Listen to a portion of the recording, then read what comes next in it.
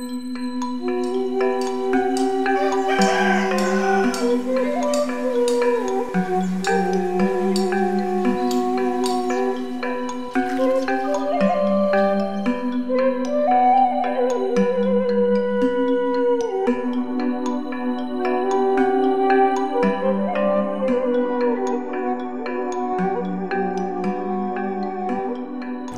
saya Bayu, saya dari Mojokerto, Indonesia. Saya bersyukur kepada Tuhan, saya boleh dipakai Tuhan sebagai alatnya untuk menceritakan bagaimana perbuatan Tuhan yang besar, yang boleh kami alami, yang boleh kami rasakan. Jikalau boleh saya bercerita bagaimana dan apa yang sudah Tuhan kerjakan sebagai satu pertanda bahwa Tuhan kita adalah hidup, Tuhan kita adalah Tuhan yang berkuasa. Tuhan memanggil saya pertama kali di usia 15 tahun. Pada waktu itu saya mulai belajar untuk mengenal Tuhan. Saya mencari Tuhan, saya berdoa dan saya betul-betul mau ketemu dengan Tuhan. Tetapi saya tidak pernah ketemu Dia. Saya melakukan doa puasa, saya membaca Alkitab setiap hari. Saya tidak pernah bertemu dengan Tuhan. Tapi di dalam hati saya selalu ingin dan rindu untuk bertemu dengan Tuhan. Saya mencari Dia. Tapi ketika saya berusaha mencari Tuhan, sesungguhnya saya tidak pernah mendapatkan Dia. Saya melakukan apa yang jahat di hadapan Tuhan. Walaupun Tuhan sangat mengasihi dari situ. Dia memberikan visi, Dia memberikan mimpi. Mimpi yang sangat besar bagi seorang anak kecil. Untuk membangun satu universitas, untuk membangun satu panti asuhan, untuk ada panti jompo, untuk ada tempat pelatihan, untuk ada integrated farm, untuk ada pertanian, untuk ada peternakan, dan ada peternak perikanan. Tahun 1990, Tuhan sangat menyatakan visi itu. Saya menceritakan kepada banyak orang, tapi saya belum bisa mencapainya. Waktu itu usia saya 17 tahun. Saya berusaha dengan segala kekuatan, dengan menjadi tukang pijat, mengajar banyak orang, membuat bengkel las, membuat rumah makan, tapi tidak berhasil. Saya pelihara ayam, saya pelihara itik, mati semua. Sehingga saya berpikir betapa sulitnya untuk kami bisa bertemu dengan Tuhan. Ditambah waktu itu ada banyak pergumulan, saya punya orang tua yang kurang mendukung di dalam pelayanan kami. Mereka sangat sulit untuk bagaimana bertemu dengan Tuhan. Tapi Tuhan adalah tetap Tuhan. Tuhan itu adalah Tuhan yang berkuasa, yang mengajar kami untuk terus melangkah. Bermacam-macam usaha yang saya kerjakan untuk saya boleh mencapai dan menggenapi visi ini. Kalau boleh saya hitung 17 kali usaha yang saya kerjakan untuk mengerjakan visi ini. Dan gagal. Saya tidak pernah berhasil sampai di sana. Saya bertanya, saya berdoa, saya berpuasa kepada Tuhan. Apa yang menyebabkan saya tidak bisa menjadi orang Kristen yang seperti Tuhan mau? Apa yang menyebabkan saya tidak bisa bertemu dengan Tuhan seperti apa yang firman Tuhan janjikan? Saya lama mencari Tuhan dan tidak pernah berhasil. Tahun 2003, setelah kami mengalami banyak pencobaan yang begitu besar, kami masuk di salah satu sekolah misi dan saya mulai belajar mengenal Tuhan di sana. Itu pun hanya awal sekali. Satu yang saya ingat pada tahun 2003, ketika Tuhan mulai berbicara kepada saya tentang satu ayat. Barang siapa percaya kepada Dia, dia akan disebut sebagai anak-anak Tuhan. Tetapi barang siapa menolak Dia, dia akan berada di bawah hukuman. Dan itu satu ayat yang membuat saya mau katakan, saya mau percaya kepada Tuhan. Saya mau sungguh-sungguh mau percaya kepada Tuhan. Mulai hari itu cara berdoa saya berubah. Apa yang saya lakukan, saya berubah. Setelah itu saya melihat ada perbedaan yang besar. Apa yang salah? Yang salah adalah selama ini saya mencari Tuhan dengan apa yang saya mau. Selama ini saya mencari Tuhan dengan apa yang saya inginkan dari Tuhan. Mulai hari itu saya berubah semuanya. Saya belajar menjadi orang bodoh yang seperti Alkitab bilang. Menjadi orang bodoh. Tahun 2005 Tuhan mulai panggil kami satu keluarga. Itu adalah panggilan yang sangat sangat berat bagi kami. Untuk kami meninggalkan semua pekerjaan kami di Jember, untuk istri saya melepaskan pekerjaannya, dan kami melepaskan bisnis kami, untuk kami terjun ke dalam dunia pelayanan. Kami datang sebagai seorang prajurit yang sangat hebat, merasa sangat hebat, sangat kuat di ladang misi. Seolah-olah ketika saya dalam panggilan Tuhan, maka semuanya itu akan menjadi luar biasa. Karena sebelumnya Tuhan sudah melakukan perkara besar. Tahun 2004 ketika pertengahan untuk kami akan berangkat ke Mojokerto, pada waktu itu kami sakit. Saya sakit hipertiroid dan sangat parah kondisi saya waktu itu. Saya masuk rumah sakit karena kesehatan kami sangat terganggu. Jantung saya ada masalah, tekanan darah saya ada masalah, dan irama dalam jantung ada masalah. Selepas dari rumah sakit, saya berdoa kepada Tuhan. Tuhan, kenapa saya masih sakit? Tuhan berfirman di dalam Yeremia 33 ayat yang ke-6, sesungguhnya aku akan memberikan kepadamu kesembuhan, dan aku akan menyembuhkan kau. Aku akan memberikan keamanan dan kesejahteraan yang berlimpah-limpah. Saya katakan, amin. Dengan semangat itu saya pergi. Saya pergi dengan diutus Bapak Rohani saya. Dia berkata, tinggalkan yang baik untuk mendapat yang terbaik. Kami berangkat dengan air mata, tapi dengan semangat yang luar biasa sebagai seorang prajurit. Saya merasa ketika saya berangkat, semuanya akan mudah. Saya merasa ketika saya di dalam Tuhan, di dalam panggilan Tuhan, di dalam ladang Tuhan, semuanya akan tersedia dengan nyaman. Tetapi tidak seperti itu. Tidak seperti itu. Setelah kami tinggal di kota Mojokerto, kota yang sebenarnya saya tidak mau tinggal. Karena kota itu adalah kota kelahiran saya, di mana orang tua saya ada di sana, keluarga saya ada di sana, dan mereka tahu siapa saya.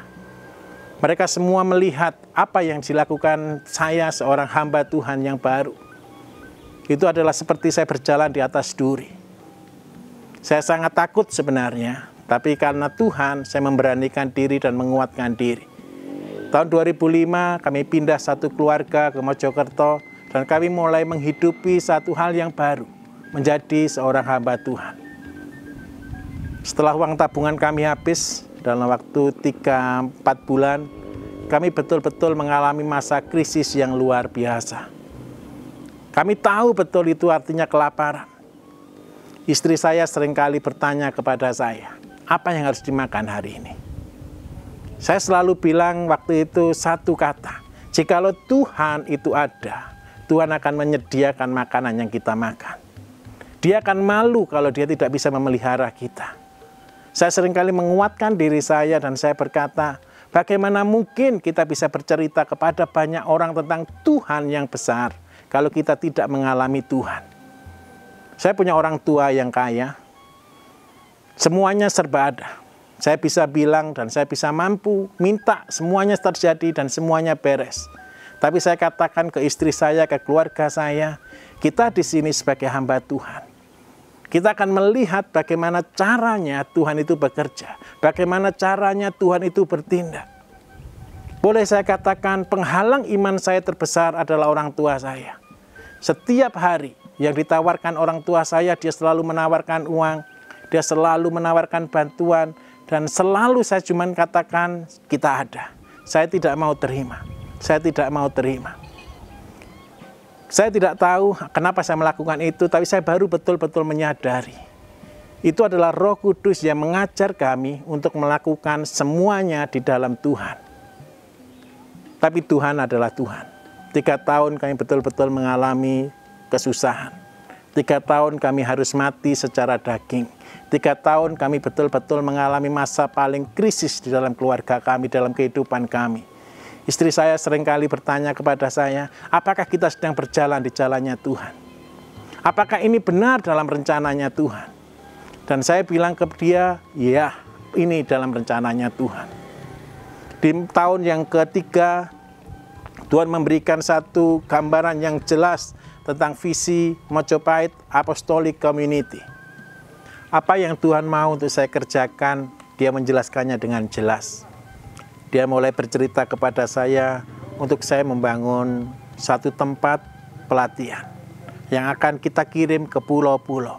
Firman Tuhan berkata demikian, berilah penghormatan kepada Tuhan dan beritakanlah kemuliaan Tuhan di pulau-pulau. Saya mulai berkata, ya Tuhan, saya akan ke pulau-pulau, saya akan memberitakan kebenaran-Mu, saya akan memberitakan kedahsyatan Tuhan di pulau-pulau, bahwa Tuhan betul-betul hidup. Saya mulai berdoa, Tuhan, saya mau mengirim orang-orang untuk pergi ke pulau-pulau. Itu adalah visi yang pertama, untuk mengirim orang ke pulau-pulau. Apa yang harus saya lakukan, Tuhan? Membangun tempat pelatihan. Kita belajar bersama, kita belajar bekerja, kita mengajari mereka untuk mereka hidup beriman di dalam Tuhan, di bidang pertanian. Indonesia adalah negara agraris yang sangat butuh tentang pertanian, peternakan, dan perikanan. Hanya orang-orang yang bisa menjadi petani lah, mereka akan bisa hidup dimanapun mereka berada. Ketika mereka di hutan, mereka bisa. Ketika mereka di kota, mereka bisa menjadi berkat. Itu adalah rencana Tuhan yang pertama. Kemudian rencana Tuhan yang kedua, ketika kita melayani mereka, Tuhan mau menyembuhkan mereka. Jadi pelayanan pertama adalah memberi makan, pelayanan kedua adalah kesembuhan. Tuhan mau menyembuhkan mereka. Tuhan memberkati saya dengan hikmat, dengan satu karunia yang besar untuk membuat obat-obatan secara herbal, yang secara natural, tanpa kimia, tanpa efek samping, dan semua adalah yang menyehatkan. Tuhan mulai memberikan itu kepada kami. Dan itu adalah hal yang luar biasa. Bukan barangnya, tapi penyertaan Tuhan. Bukan apa isinya, tapi penyertaan Tuhan. Pada waktu awal ketika Tuhan bilang, buat tempat kesembuhan seperti rumah sakit. Saya berpikir waktu itu rumah sakit, oke. Tetapi ketika berjalannya waktu Tuhan merubah semuanya. Bukan rumah sakit. Tetapi ketika kita menyembuhkan orang dengan produk sendiri. Saya bilang, wow, ini ajaibnya Tuhan. Kemudian yang ketiga yang harus Tuhan lakukan adalah kemandirian. Tuhan mau di dalam setiap pelayanan kita mandiri. Dan Tuhan mau setiap orang-orang yang dikirim itu adalah orang-orang yang mandiri. Mereka tidak tergantung siapapun, tapi mereka hanya tergantung kepada Tuhan. Mereka tidak mengharapkan sponsor, tapi mereka hidup dari Tuhan. Itu yang Tuhan mau, kemandirian. Bagaimana caranya mereka bisa mandiri? Mereka harus melakukan firman Tuhan. Kemudian yang keempat yang Tuhan mau lakukan pelayanan yang luar biasa adalah kita melayani orang-orang tua, panti-panti jompo, orang-orang yang tidak punya saudara, orang-orang yang ditinggalkan. Mereka sangat membutuhkan Tuhan. Itu adalah pelayanan-pelayanan asli yang Tuhan berikan. Karena itu kami mulai membuat blueprint tentang integrated farm. Dan kami membutuhkan biaya yang sangat besar. Kami butuh tanah sekitar 11 hektar untuk pertanian, untuk peternakan. 1 hektar kita pergunakan untuk rumah sakit dan untuk kampus. Kami membutuhkan itu. Waktu itu betul-betul kami tidak ada. Tapi Tuhan itu adalah ajaib. Dia tidak pernah memulai langsung besar. Tapi dia memulai setahap demi setahap. Kami harus belajar iman dulu. Kapasitas iman kami ditambahkan. Untuk kami belajar lebih tinggi dan lebih tinggi. Saya disuruh menulis, saya mengambil satu kertas, saya disuruh menulis lengkap, detail semuanya.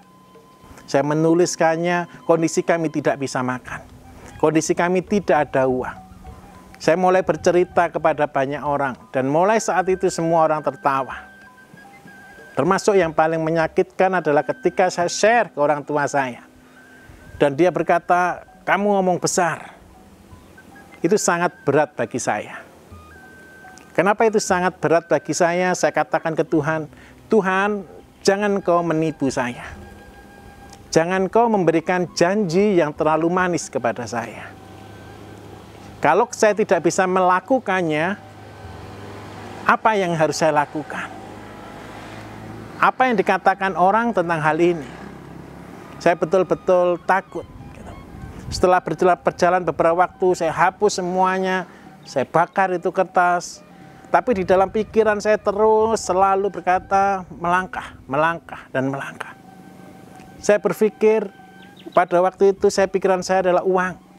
Saya harus punya uang untuk saya mengerjakan semuanya. Saya harus punya dana yang besar untuk saya mengerjakan semuanya. Tetapi Tuhan tidak satu kali pun dia mengatakannya. Tapi Tuhan selalu meneguhkan saya untuk saya berkata, berjalan dan berjalan dan berjalan. 2 hal yang membuat saya menangis mulai kejadian itu. Saya tidak bisa melihat peta Indonesia. Ketika saya melihat peta itu, saya selalu menangis. Tuhan memberikan kasih yang begitu besar untuk saya harus bagikan. Dan dengan kasih itu saya mulai melangkah. Saya melangkah dan melangkah. Tuhan mulai ajari kepada saya hal-hal yang kecil. Saya dipertemukan dengan beberapa orang dan ada satu perusahaan, dia menjual satu produk. Tuhan bilang, apa yang kamu jual akan aku sertai. Mulai saat itu Tuhan mulai memberkati kami. Tuhan memberkati kami. Belum besar, belum ada apa-apanya. Kami tidak berubah apa-apa. Tapi kami hanya bertekun dan kami melakukannya. Hingga pada akhirnya Tuhan mengajari saya. Ada satu gereja yang biasa saya layani untuk saya berkhotbah di gereja itu. Dia selalu bilang kepada saya, banyak orang sakit kanker di sini, buat obat. Saya tertawa, siapa saya? Tapi akhirnya 2007 saya mencoba dengan segala peralatan yang sederhana. Kami tidak punya uang. Dengan modal Rp50.000, kami membuat obat. Kami membuatnya. Dengan bertekun kami dan anak-anak kami dan pembantu kami membuatnya. Tapi Tuhan yang membuat itu berhasil. Dengan satu sedikit obat yang kami buat, itu menjadi berkat bagi banyak orang. Saya sering kali mendapat surat-surat dari mereka, ucapan terima kasih. Mereka datang, mereka menangis, mereka sangat berterima kasih. Padahal apa yang saya lakukan sangat sederhana. Dari situ mulai Tuhan rubahkan kami menjadi lebih besar dan lebih besar, lebih besar. Hingga pada akhirnya tahun 2010, kami sudah mulai bisa membeli rumah. Orang mulai melihat ada satu perbedaan. Orang tua kami mulai melihat ada Tuhan di sana. Apa yang saya kerjakan disertai Tuhan. Tahun 2012 semakin kami dibawa Tuhan lebih tinggi, lebih tinggi. Usaha kami yang kecil Tuhan ubahkan menjadi besar. Dan itu bukan karena saya. Itu bukan karena saya. Saya akhirnya tahun 2012, puji Tuhan. Tuhan boleh menggenapi visinya. Kami bangun satu tempat pelatihan. Hanya dengan modal 5 juta saya melangkah. Saya berani melangkah, saya mencari kontraktor yang berani membangun dulu. Karena saya tidak punya uang. Nanti kalau bangunan selesai, saya akan lunasi. Puji Tuhan, bangunan belum selesai, sudah lunas. Dan bahkan Tuhan melakukan perubahan terus. Dari uang 5 juta rupiah berkembang menjadi 1,5 miliar rupiah dalam waktu 1 tahun. Tuhan mulai mengajari saya dan dia mulai melihat. Sebelumnya saya seringkali berdoa, saya berharap ketemu dengan seorang yang bisa sponsori saya. Tapi tidak ada satupun orang yang sponsori saya waktu itu. Saya kepengen membagikan visi, ini visi dari Tuhan, kerjakan. Karena saya merasa saya tidak sanggup untuk melakukannya. Ini bukan bagian saya. Waktu itu saya berpikir seperti itu. Tetapi Tuhan berkata yang berbeda. Dia menunjukkan rahasianya. Yang menjadi rahasia besar waktu itu Tuhan mengatakan, semua orang selalu berharap dan mengerjakan segala sesuatu ketika dia sudah punya. Padahal yang Tuhan mau, bukan kita yang mengerjakannya, tapi kita berjalan di dalam iman bersama dengan Tuhan. Bukan apa yang kita punya, tapi apa yang akan Tuhan lakukan setahap demi setahap. Itu pelajaran pertama. Dan itu sangat berat bagi saya. Untuk saya mengajari orang tentang bertani, menjadi orang peternak, mengobati orang, itu adalah pekerjaan yang berat bagi saya. Tuhan memberikan satu peneguhan. Ini adalah panggilan yang spesial. Pada akhir zaman, ketika zaman antikris itu ada, semua orang membutuhkan makanan. Semua orang membutuhkan hidup. Dan siapakah yang akan menghidupi mereka? Menjadi petani itu adalah salah satu targetnya Tuhan. Tahun itu saya tidak tahu apa-apa. Tapi tahun ini, tahun 2015, ketika visi ini sudah berjalan 3 tahun kami menjalaninya, Tuhan berikan satu perubahan besar di dalamnya. Saya selalu bertanya kepada Tuhan, Tuhan, saya mengajar orang menjadi kaya. Saya mengajar orang menjadi sukses. Padahal sukses dan kekayaan adalah satu hal yang menjauhkan manusia dari Tuhan. Saya bertanya, Tuhan, ini ada apa? Kenapa saya harus mengajarkan sukses? Tuhan berkata kepada saya, bukankah orang-orang itu datang kepadaku karena mereka minta makan? Bukankah orang-orang itu datang kepadaku karena mereka minta disembuhkan? Bukankah mereka itu datang berbondong-bondong dan mengikut Tuhan karena mereka diberi makan, diberi sesuatu yang duniawi? Saya berkata, maksud Tuhan apa? Saya berkata seperti itu. Semua orang di dunia mencari uang. Semua orang di dunia berprinsip tidak akan bisa hidup tanpa uang. Mereka selalu berpikir mereka harus punya uang untuk bisa hidup. Tidak ada, jarang sekali kita temukan orang, saya harus punya Tuhan untuk hidup. Bahkan orang-orang pun sekalipun mereka sudah mengenal Tuhan, mereka hanya tahu, bukan betul-betul menghidupi. Dan di dalam pelayanan ini, ketika kita menghidupi Tuhan, maka seluruh janji-janjinya itu akan dilakukannya. Seluruh janji-janji Tuhan itulah yang akan digenapi. Itulah semangat saya, kenapa saya harus melakukan visi ini. Saya mengajarkan kepada banyak orang untuk berhasil. Mereka datang berlomba-lomba karena mereka ingin berhasil. Tapi ketika mereka mulai melakukannya, banyak kegagalan di sana. Mereka bertemu dengan banyak sekali masalah. Mereka banyak bertemu dengan satu masalah yang kadang-kadang membuat mereka berhenti untuk melangkah. Saya mulai bertanya lagi, Tuhan apa yang harus saya lakukan? Tidak ada satupun orang berhasil dengan kekuatannya. Tidak ada satupun orang akan bisa berhasil dan sukses dengan apa usahanya.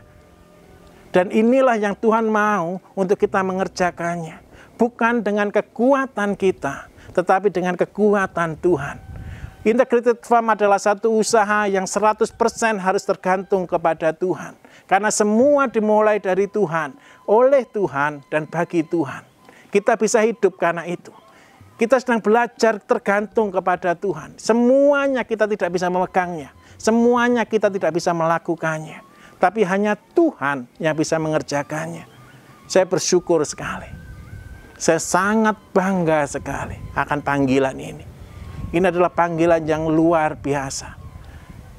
Saya mengatakan inilah hidup. Dan puji Tuhan.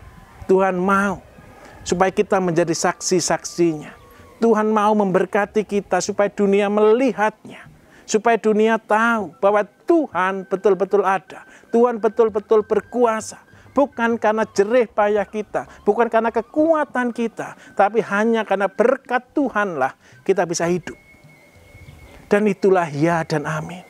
Ini yang Tuhan cari hari-hari ini. Untuk kita datang kepada Dia. Untuk kita menyerahkan hidup kita total kepada Dia. Dan Tuhan akan bertindak. Apa yang menjadi masalah terbesar sebenarnya? Mari kita mati. Mematikan daging dan berserah kepada Tuhan. Itu saja kuncinya untuk berhasil. Karena apa? Ketika manusia mengambil haknya, maka dia sedang berjalan menjauhi Tuhan. Ketika manusia mengambil bagiannya, dia sedang keluar dari jalurnya Tuhan. Serahkan hak kita kepada Tuhan, dan Tuhan yang akan memberikan hak kita sebenarnya. Yakni kasih-Nya, diri-Nya, anugerah-Nya, semuanya yang akan Tuhan berikan bagi kita. Hari ini kami boleh menyaksikan apa yang telah Tuhan kerjakan. Saudara bisa melihatnya, saudara bisa merasakannya. Kami adalah saksi-saksinya Tuhan. Kami adalah hamba-hambanya Tuhan yang menjadi saksi dan menjadi bukti di zaman-zaman ini. Kita melawan kemustahilan, kita melawan tantangan yang besar dalam duniawi ini. Semua sistem adalah uang. Semua sistem adalah kekuatan manusia. Semua sistem adalah kecerdasan manusia. Semua sistem adalah individualis. Inilah waktunya kita untuk menunjukkan kasih Tuhan yang sebenarnya kepada dunia. Saya berharap melalui program ini, melalui apa yang kita kerjakan, apa yang kita pelajari, saudara bisa bertemu Tuhan di sana. Dan saudara bisa berkata, aku adalah saksinya Tuhan karena aku mengalami Tuhan. Tuhan Yesus memberkati.